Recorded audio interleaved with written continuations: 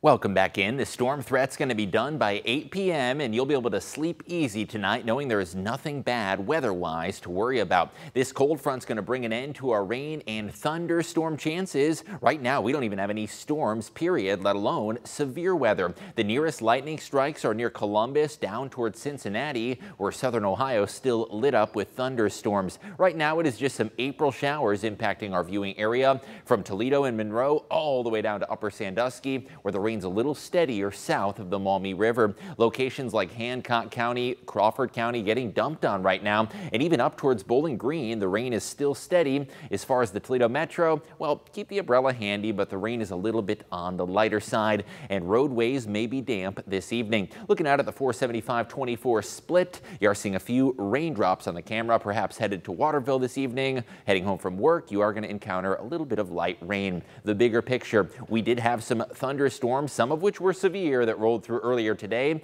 and we picked up a strong wind report at Toledo Express Airport of 51 miles an hour. Right now, the nearest severe weather is in Cincinnati, and actually looking to the south of the state line in Kentucky, there are those severe thunderstorm warnings. Now, our watch has been expired. That means the severe threat is dwindling down and is just about zero. Still some severe thunderstorm watches in eastern Ohio, but overall, the storm threat is just about done for the night. Let me show you here on the hour-by-hour forecast. Those rain and embedded thunderstorms are going to move off to the I-71 corridor in eastern Ohio, and by sunset, here's what radar is going to look like. We will be much more clear. Still a few lingering showers as a cold front passes. Our WTOL 11 weather app shows you some of those scattered showers possible through the evening, but there's not going to be any weather worries by the time you go to bed tonight. Tomorrow's weather is going to be quite a bit calmer. It's still going to be a little overcast and cool when you wake up, but by the afternoon, sunshine returns. Temperatures top out in the mid-50s with a few glimpses of afternoon sunshine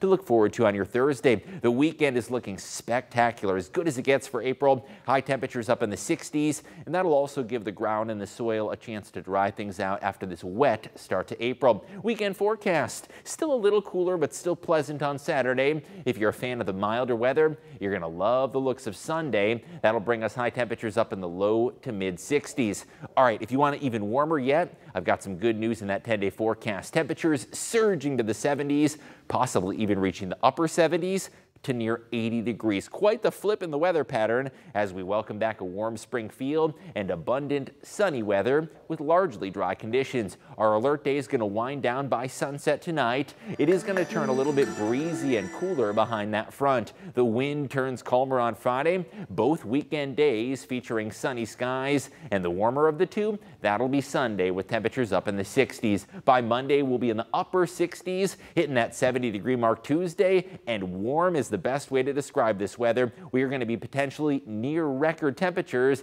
You'll see those upper 70s to near 80 degrees by the end of the 10-day forecast. And overall, it's going to be a very dry stretch of weather. After a rainy start to April, we get a break from those April showers. Dan, Melissa? I did take your advice today. We talked yesterday about taking a nice walk late morning. My wife and I went out there. It was beautiful. Warm. And you would like the humidity too. We haven't felt that muggy setting in a while. We officially hit 79 today. So close to the record. But yeah, almost 80 degrees. Big fan. Yeah, big fan. Almost felt like summer. Thanks so much, John.